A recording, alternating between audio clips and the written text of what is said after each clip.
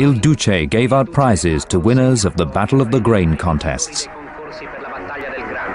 Around 200 farmers were awarded prizes. They had the pride and honor of being the first wave of a vast army, which on the orders of Il Duce was victorious in the great battle for self-sufficiency in grain, which was so vital for the Italian nation. Il Duce was delighted with the results achieved that year and set the targets which would need to be achieved. The cry of faith which greeted him was an eloquent demonstration of the unshakable strength of purpose of the rural population of Italy.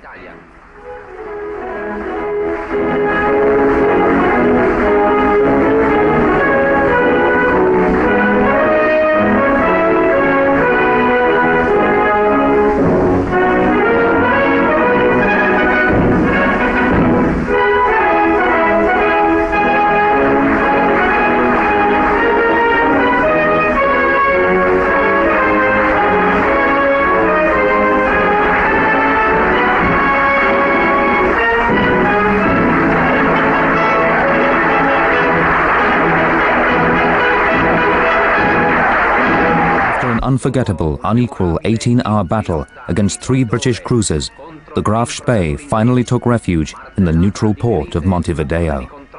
The pocket battleship had been hammered by blows to her control tower, had sustained direct hits in 2 places, on her deck and along the steel sides of her keel, and her seaplane was riddled with fire. In addition to the 7 captains, 33 officers and 21 enemy seamen held prisoner on board, the Graf Spee also brought ashore 26 bodies of German seamen who had been killed during the battle.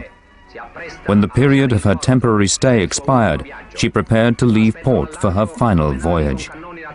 Lying offshore in wait for her were 9 ships with 380mm guns ready to attack. The people of Montevideo gathered on the waterfront to witness her departure as daylight began to fade, anxiously awaiting the action which would be played out before them. By order of the Führer, Supreme Commander of the Armed Forces of the Reich, the pocket battleship chose to end her shining seafaring career proudly and bravely by scuttling rather than facing the certainty of capture or of inglorious internment.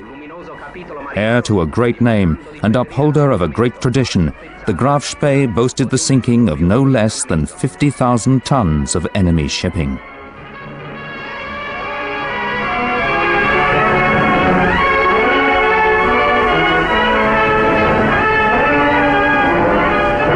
The Graf Spee's commander, Captain Langsdorff, who was later to take his own life, and the surviving crew of 1,039 officers and seamen landed in Argentina, where they were interned for the duration.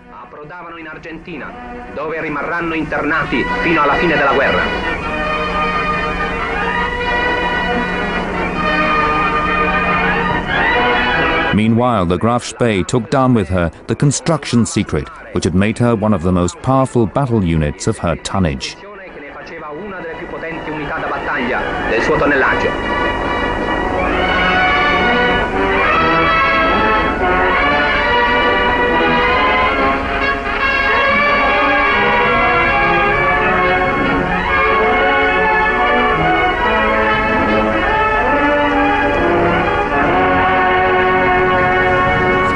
By the work rate in a large factory with non-stop production of huge quantities of steel helmets for our armed forces.